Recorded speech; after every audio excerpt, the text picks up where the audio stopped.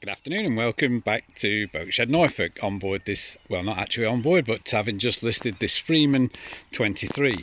As I said in the video for the internal, unfortunately the owner has passed away, so she does look a little bit dirty from the outside, but I have to say it's obviously a boat that has throughout its life been very well cared for. You can tell by the upholstery inside, the nice little finishing touches, the LED lighting, that sort of thing in the original fittings, which is all good.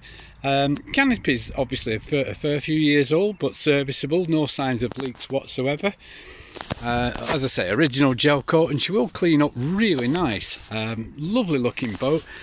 The reason I think it's been cared for is you look at the bilges are spotless, the engine's all good, even details like the varnish work to the mast, the chrome fittings on the coach roof there. Really is a nice boat, or certainly has the makings of a very nice boat.